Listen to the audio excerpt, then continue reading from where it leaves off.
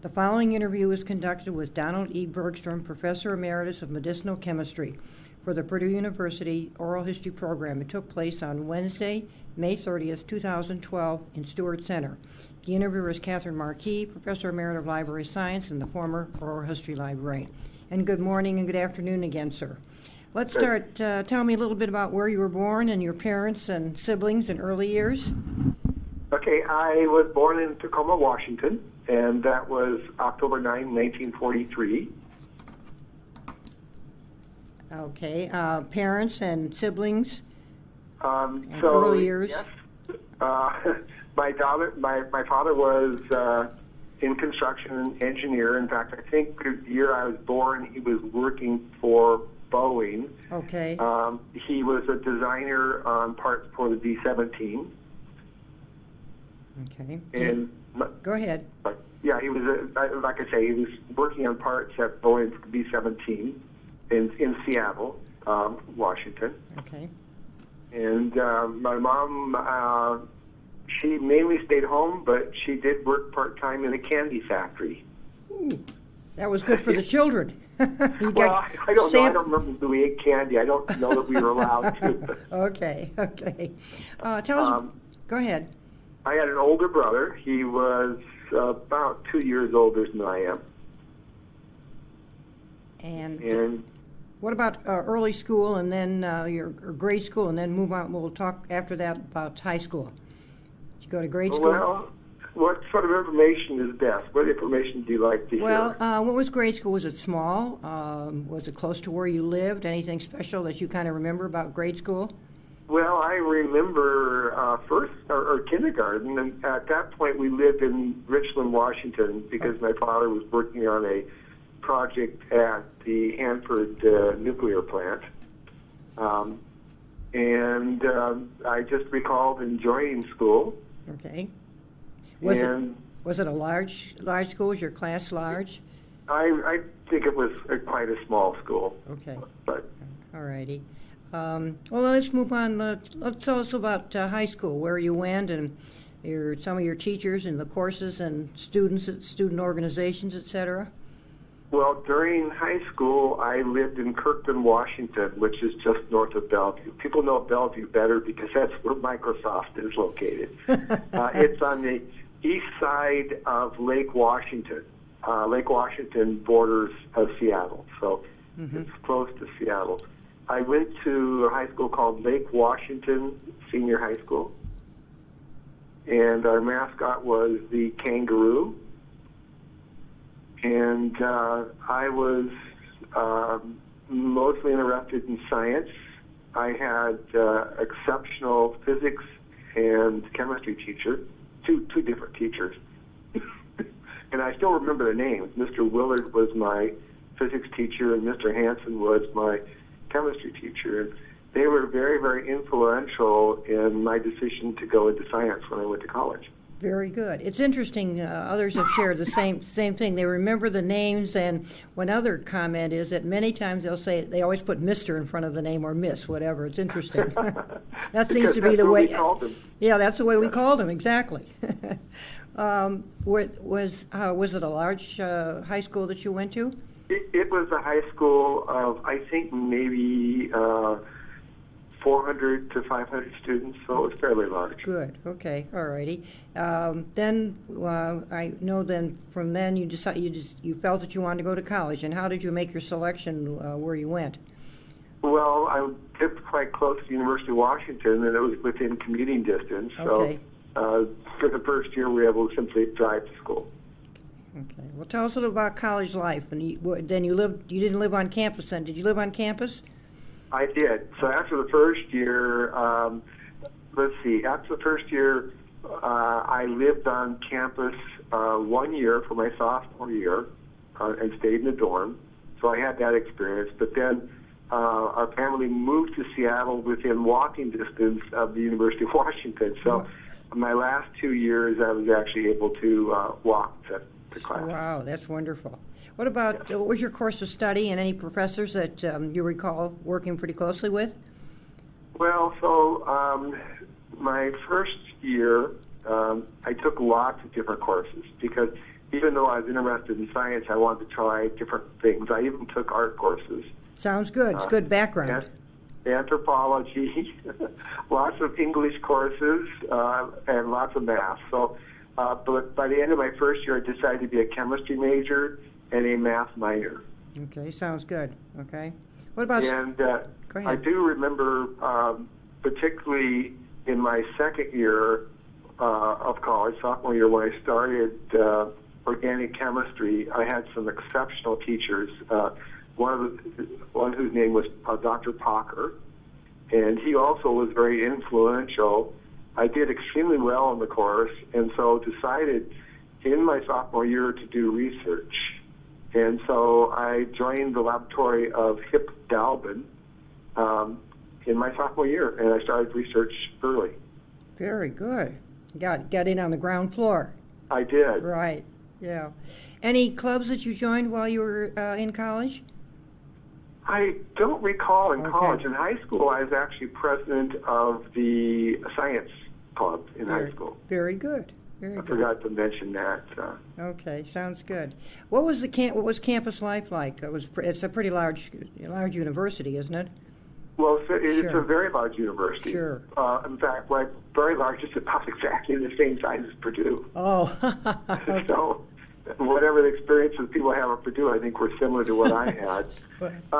I think because I lived at home 3 of my 4 years, I was less engaged in campus life than some students. Sure. And my circle of friends was strictly within the realm of the chemistry department. And we did lots of things together, but I don't recall any specific club activities and so on that I was engaged in. Right, okay. Okay, after college, what you went on to did you go to grad school? Well, tell us so after college. I mentioned I was working for Hip Dalbin doing research. Okay. And I started applying to graduate schools, and Hip Dalbin came in as I was doing my applications, and I was applying. In fact, I think at that stage I had already been accepted and had a full scholarship to go to University of Colorado. And Hip Dalbin said, no, you can't go there. You can only go to Harvard or Berkeley. And so Wow. I thought that was good. And so I ended up going to University of California, Berkeley. He made sure, and apparently he must have written me a good recommendation because I got accepted. Good, wonderful. How did you enjoy? How was Berkeley for you? Did you enjoy it? Oh, that was probably one of the greatest experiences of my life, being at Berkeley. I was at Berkeley in the late 1960s, so I was there at the same time there was all of the campus uprisings around the country. Not that I engaged in those campus uprisings. But they were going on. They were going on, so, I could walk out on the balcony of my lab while I'm doing experiments and watch the smoke rising from the tear gas. Wow. So, Around here it was known as the unrest. I see, okay. Oh, well, did you ever serve in the military, sir? I did not. Okay. I remember very vividly going to the local military facility for a physical exam. Sure. But I think at that time they had the lottery numbers. Oh, and they okay. picked numbers. Okay. And it turned out for my birth date, I had a number that was very high. So I had friends that were inducted into the armed services out of graduate school, but I was not one of them. Oh, okay. All righty. But at least you passed the physical, so you're okay. Yeah. All righty. Let's talk a little bit about your career path before you came to Purdue, which I believe was in 1989 you came to Purdue? I came to 89, yes. Okay. To Purdue. Okay. Well, tell us a little about what, just some highlights or something you'd like to share with us before you came to Purdue. Well, I went lots of different places. I had a couple of postdoctoral experiences. Okay. I went to the University of Illinois to work with Nelson Leonard in the Department of Chemistry. Mm-hmm. And that's where I was introduced to nucleic acid chemistry. And that's a field I stuck to for the rest of my career. Good. Okay. So he was very influential. Good. After 2 years with him, I went to Rockefeller University in New York. Mm. And worked in a completely different area to learn something else. So I learned photochemistry at Rockefeller University. Okay. And we lived in an apartment on 66th in York, and it was a 6th-floor walk-up. And we had 2 small children at that point. I got married just as I was graduating from Berkeley, by the way, in 1970. Oh, okay. Did you meet your wife there in California? I did. She was an undergraduate at UC Berkeley. Oh, okay. Well, I was a graduate student. Good. Okay. Well, that was an experience in New York with a walk-up. Wow. Yeah. You never lose. You always remember that. We certainly do. Yeah. After Rockefeller, what came next? Well, so then I spent a few years at University of California, Davis, teaching organic chemistry. And stayed there through 79. Then I moved to University of North Dakota and spent 9 years there on the faculty in the chemistry department. Okay. Both teaching and research. Right. Okay. You continued on in your research that you sort of started at Illinois. I did. I was actually quite successful getting grants, both starting at UC Davis, University of California, Davis, and then continued on at North Dakota.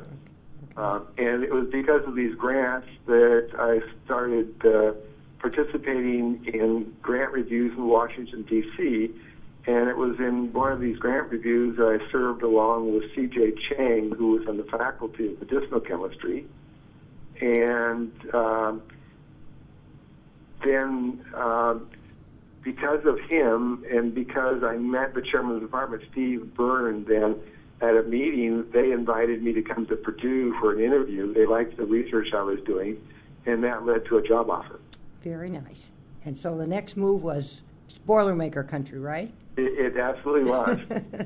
Okay. Tell us, when initially, did you do any teaching when you first came, or did you continue more in the research area? Tell us when you both. came. Teaching, I taught organic chemistry and freshman chemistry at University of North Dakota in Grand Forks. And so I continued teaching organic chemistry when I came to Purdue. Okay. And you came in the Department of Medicinal Chemistry and Molecular Pharmacology?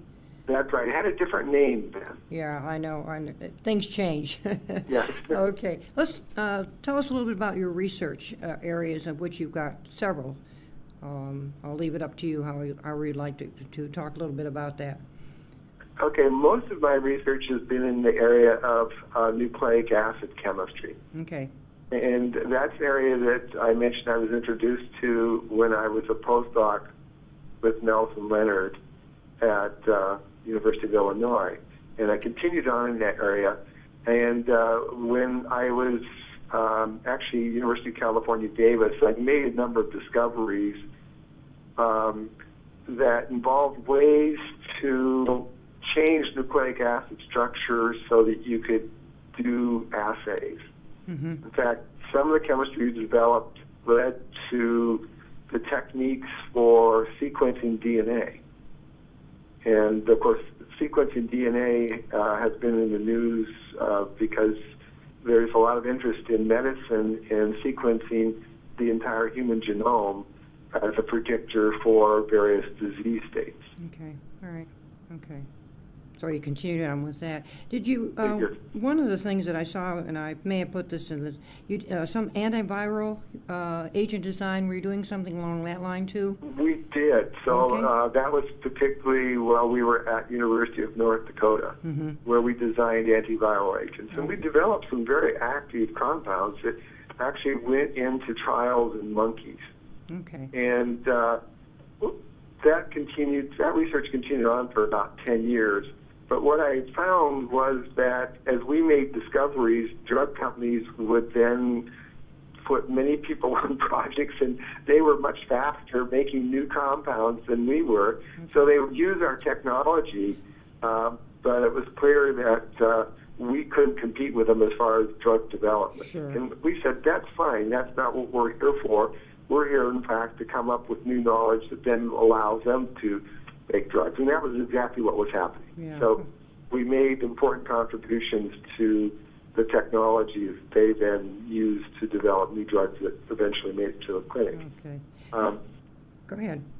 And so when I made the transition to Purdue, my research focused more then on developing tools. And not only tools for developing drugs, but tools for biochemists and molecular biologists so that they could study and understand DNA and RNA. Okay. Nucleic acid. All right. And you did some interdisciplinary, because you're working with, I mentioned you were working with a couple of people in civil and also in vet med. So that's the focus is, there's been more of this interdisciplinary over the most recent years. So that was throughout my whole career, in fact. Early on, we were interdisciplinary because we were working with virologists. So as we were developing antiviral compounds, we would have our compounds screened by virologists and also by biochemists. So we were the people that made tools, the compounds, and then the biologists would use those to study their systems to understand how the biochemistry worked. I see. Okay. How was the funding in the days, particularly after you came to Purdue? How'd the funding come? Internal, external? Did it continue on? Yeah, no, it continued on. So, good. But we were continually changing our approach and continually had new ideas. So one of the first grant proposals that I wrote when I got to Purdue actually was stimulated by talking with someone in the biochemistry department. And this person, Philip Andrews, who since moved on to Michigan, he was explaining the problem they had in sequencing DNA. And it allowed me to come up with the idea for what we called a universal nucleic acid base. Okay. And so we immediately wrote a proposal. That proposal was funded, and it was continued on. So we spent about 10 years or more working on that project. Oh. And actually developed a number of universal bases that are used as tools and have been commercialized.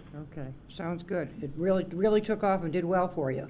It did, and I was always talking, engaging myself with other people, and I don't recall exactly how I met Chip Blatchley, but I think it was through one of my postdocs. Uh-huh. And Chip Blatchley in civil engineering was working on a project to try to determine the photochemical dose that microorganisms get when they go through a water system that's irradiated with UV. Mm-hmm. Because you want to use UV light to disinfect water rather than having to use so many chemicals like chlorine. I see. And so what he wanted was something he could put on small beads. Where the beads would go through the water system, they would be exposed to the UV light, and then he could capture the beads after they go through, and he could look at the beads and, say, by fluorescence, tell what the dose was. Mm. And so I remember now what happened. My postdoc happened to live in the university village, and he was talking to one of his friends who worked for Chip Blatchley, and he heard from this friend that they needed some sort of a molecule that could change and become fluorescent when it went through the system. And my postdoc happened to ask me, and I said, oh, sure, I made a molecule like that back in the 1970s. And it turned out that something we had made to be an antiviral compound actually had the properties they needed to use on these beads for the detection system. Wonderful. How great. And so that's how we started with Chip, and that evolved into a project that worked quite well. Oh, that's nice to hear. I appreciate you sharing that with me. Certainly nanotechnology has made an impact on the research areas for you? Oh, absolutely. Okay. So nanotechnology, so I would not call that a nanotechnology project, although it's close, because we're working with these microbeads. Sure, right. The nanotech area I really became involved in when I started talking with Rashid Bashir, who was on the faculty then. He's since moved to Illinois, but he was on the faculty at Purdue, and working with trying to attach DNA to microchips. Silicon microchips. Okay. And since we were experts in DNA and detection systems, it involved chemistry that we've been doing for years, we started working with him. Okay, very good. And that was a very productive collaboration, too, because we could do the chemistry to make the biomolecules, then our students would work with his students to put the biomolecules, the DNA on the microchips, and then they would work on technologies involving imaging. In electronics. Very good. Work very well together, putting the hands left and right going together. It was a great collaboration. Right. Now, at one time, one thing I read, you were were you the associate head of the department at one time? Well, I was, but that was for a very short period. Oh, okay. And there were very few extra duties involved with that, so I would not even put that in. Oh, okay. It was sort of a in-between or something, huh? Or interim? It was. Okay. It was not important. I mean, my involvement in the Cancer Center was much more important than That's that. what I'd like to move on to next, but I did want to, before that, I wanted to ask you, you're the Walther Professor. Yes. For researchers, could you just make a comment on that particular title or how that came about? Well, that came about, that was actually part of the deal when I came to Purdue. Okay. That they had this Walther Professorship available for someone that was doing cancer-focused research. And as we were working on antiviral compounds, we were at the same time building molecules and testing for anti-cancer activity. Okay. And so when I came to Purdue, they offered me this Walther Professorship that involved working with the Walther Cancer Institute in Indianapolis. Okay. And that was a long and productive collaboration. And they provided a significant amount of funding over the years for my research group. Okay. So that leads into with your involvement with the Cancer Center. So if you share with us, go ahead and make share with us some information about that. Well, so the Cancer Center, I joined immediately when I came to Purdue. Okay. And the Cancer Center was in place probably a decade before I came. I think the late 1970s it was organized. And at the time that I came to Purdue, Bill Baird was the director of the Cancer Center. And the Cancer Center is divided into a number of different program areas. So the biologists are mainly in the cell growth and differentiation program area. Oh, that name probably has changed by now, too. I forget what the new name is. But the names of these areas kept changing. So when I came in, they needed someone to be leader of experimental therapeutics. Okay. And that mainly involved faculty that were working on development of drugs. And so that's what I did. That was my major role throughout my career at Purdue, was involvement in the Cancer Center as a program leader. Okay. And that meant that I was working along with a dozen to 15 different faculty to coordinate activities that facilitate collaborations and interactions among different people. Okay. And it's grown over the years, hasn't it? It has. And so by 2004, I started working with Rashid Bashir to put together a new program. Rashid left about that time, but he helped me put together 3 symposia in which we brought together engineers, chemists, and biologists. And at that time, we decided we needed to integrate nanotechnology to the Cancer Center. Okay. So that's when we started a new program area that was in the drug delivery area. And that area continued to grow from about 2006 until I left in 2011. Okay. And then when I left, Alex Way in chemistry took over the leadership of that program. Okay, all right. The funding for that, a lot of it is in grants, federal grants. Does the local community give something, or I think researchers might be interested if you had a comment on. Okay, good. So all of the above. Yeah. First of all, I think it's worth emphasizing the significance of the Purdue Cancer Center. It's now the Purdue Center for Cancer Research. It did change its name. They changed the name. That's correct. Right. Right. But 2 things. First of all, not only did that center work to foster a lot of collaboration, but also it is the center that allowed us to get funding from the National Cancer Institute. So that center has continually gotten funding from the National Cancer Institute since the late 1970s.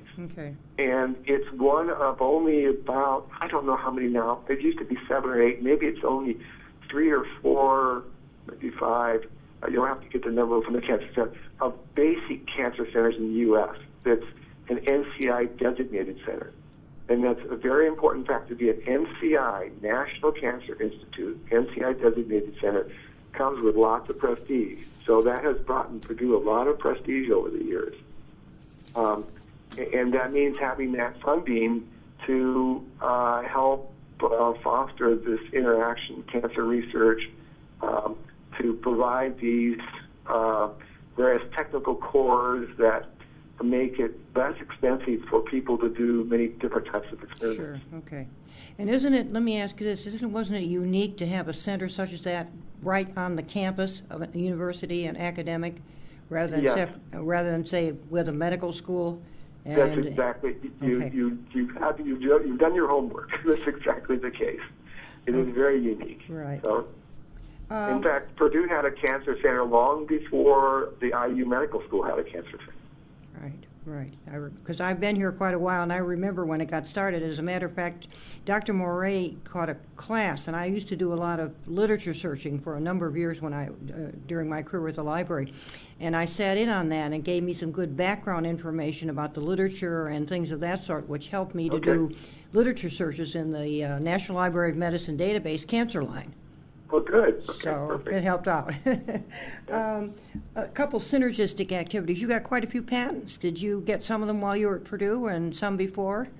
I did. So the number of patents I actually had awarded, I think, was basically only 3 before I got at Purdue. Okay. And I created a plot right before I retired to find out the level of activity in getting patents. And so the first project I mentioned that I worked on at Purdue, this universal base, sure. We got 2 patents for that particular project. Good. And particularly after I began working with Rashid Bashir and some of the other collaborations to begin filing for patents. So I think there's been 10 awarded patents since I've been at Purdue.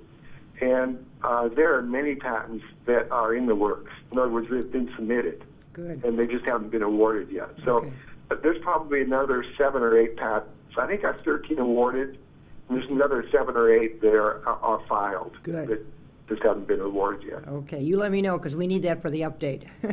Okay. You also been on some editorial boards. At one time, you were the editor of the current protocols in nucleic acid chemistry. I was actually the founding editor. Oh, the founding. Good. Okay. Yeah, I was actually the one person that started that current protocols. Uh-huh. So I don't remember the details how that started, but I got in discussions with Wiley, and over a period of a year or so, I said, here's the other 3 people we need to round out the editorial board. And so I brought 3 other people on board, and we had an editorial board of 4 people. And it just grew and grew and grew. Now, just a couple of years ago, I retired from being editor. So I'm still the founding editor, but I'm no longer active. Not on the day-to-day, right? Right. Okay. The School of Pharmacy, one of the things, did that occur while you were here when they split from the nursing and health sciences, became separate? Okay. Okay, and that was, when you came, though, it was pharmacy, nursing, and health sciences. It was one group. Right, okay. And then you've had who was the dean when you came? Do you recall? Was that Rutledge? Okay. Yes, okay. It was. And then John Pizzuto came, and then now we have Craig Stevenson. Right. Okay. Right. The enrollment in medicinal chemistry, has that increased maybe at the graduate level, student-wise, since you were at Purdue? You know, it actually has not. Okay. It stayed pretty stable. Okay. And, you know, I'm not sure exactly the reason why. Maybe because we never actually had an increase in facilities. Sure. The pharmacy building is a restricted size. Yeah. And there's certainly some faculty that were enhancing, but the space has never grown. Okay. Okay. So that's one reason. It also depends on other factors, funding and so on. So. Sure. That's been pretty stable. Right. Funding has increased, and so I think there's been some increase in that arena, but not actually in the number of students. All right, okay, all right. Were you ever a faculty fellow while you were here, Dr. Bergstrom? No, I was not. Oh, but you're aware of the program, so usually I ask people that. Some have and some have not. I was a fac fellow for a number of years over in Tarkington and enjoyed it very much. Talk about family, children, and did any of them come to Purdue, or tell us a little about that? So I have three children. Okay. And my oldest son, John, when we moved to Purdue in 1989, he was just graduating from high school. Okay. And so he went to Eastman School of Music and studied music composition. Oh. Good school. Yeah, it is. And he worked as a composer, but you don't make a lot of money. So he actually came back to West Lafayette in the mid-1990s, maybe 96 or 97, and took courses in computer science at Purdue. Okay. And so that actually became his career. So that's what he does today. Okay. As a computer scientist. Sure, that's all right. But he's got the music in the background. He does, Sure. and it's very important. So, Right. my middle son, who's 2 years younger, did his undergraduate work at Purdue in biology. Okay. And then he went on to graduate school at University of Texas Southwestern Medical Center and got a PhD in structural biology. Okay. And what is he? Is he in academe today or in research? No, he's actually in technology. He's working for a small biotech startup now in San Francisco. Oh, okay. Sounds good. And he spent a number of years as a consultant for McKinsey. Okay. Before he did that. That was good. But that's good experience to have on your portfolio. Oh, it is, because he has the ability to do all sorts of unusual things that most scientists can't do. Sure. Okay. So, yeah.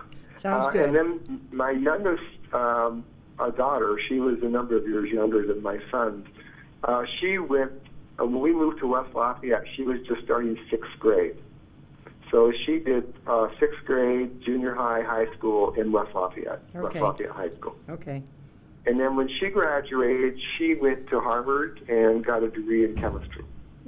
Okay. And then went to medical school at Tulane and became an MD, and she's now practicing MD as a family practice physician. Very good. Okay. So you got somebody to call in case you need some help. Oh, and she does, too. Well, of course, she has 2 children who are 5 months and 2 years, and she calls me more often for help. I hear you. Because she lives in Portland also. Oh, that's nice. Any awards and honors? I know you were a fellow of the National Institute of Health. Are there any other honors that you'd like to share with us? Well, I got a couple honors. I got a Sigma Xi award when I was at University of North Dakota. Oh, very nice. Congratulations. That's very nice. You've seen them. They have them at Purdue every year. Someone gets that. But it's very prestigious. It's very nice. It was a great award. It was very nice to get that. Mm-hmm. And then I got an award for creative research from the Walter Cancer Institute. Very nice. Very nice. Congratulations again. And finally, there was one last award that was actually quite important to me, and that was every year Sanofi Aventis, the drug company, invites 5 scientists in for a special symposium. Okay. And so it's supposed to be the creators of new science. And so in 2007, I got that award from them. What was the name of the organization? It's Sanofi Aventis. It's a drug company. Oh, okay. Sanofi. Okay, great. Very nice. How about professional associations? I did see where you were the Division of Medicinal Chemistry in the American Chemical Society. You participated in those. Did you?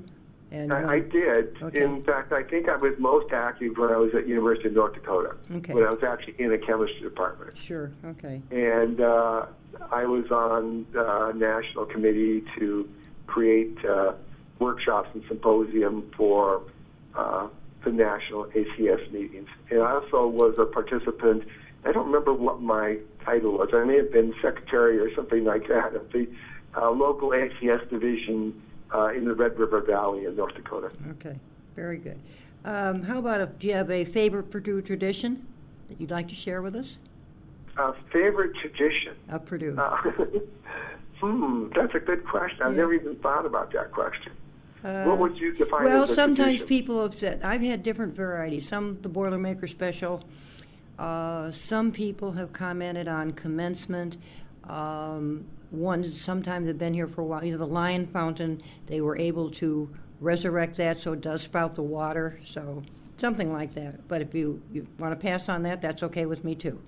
Yeah, well, it's just most of everything I did was centered around my department or the Cancer Center. So the Cancer Center is really my tradition. That sounds good. That's very nicely said. How about an outstanding event?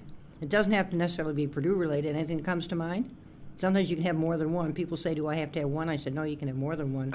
Outstanding event. Right. That's a good question. Another one that I really haven't thought about. I mean, if you want to make outstanding events in my life, it's certainly probably the birth of my children. There you go, and many have shared the same thing, and you're right along with them. And then right after that is the birth of my grandchildren. And continuing on, right? That's Okay. right. Well, I now have 5 grandchildren, and they're all age 4 and younger. So well, that'll keep you hopping. Time. You've got that. Yeah. That's a big outstanding. Yeah. Let's then, in closing, retirement, your new stage. You want to share with us what's going on out there in Oregon? Well, a lot's going on out here. Which Good. See, now these are the outstanding events. Well, I live basically right in the center of Portland, so I'm within walking distance of downtown Portland. And wow, great! It's a great place to eat food, and 2 of my children. I mentioned my daughter lives here with her 2 children, and my son, who's a computer programmer who lived in Dallas, Texas for 10 years, he moved to Portland this past summer. Oh, okay. This sounds like okay. Go ahead. He lives 1 mile away from me, and he has a 4-year-old. So. It's really a very family-oriented. I do lots of activities with family. Good. Are you doing any? Are you affiliated with any institution? Are you continuing on like an adjunct or anything of that sort? Well, actually, I'm quite busy. In fact, what I've been doing this morning is one of the things that happened 3 years ago while I was at Purdue is I co-founded a company.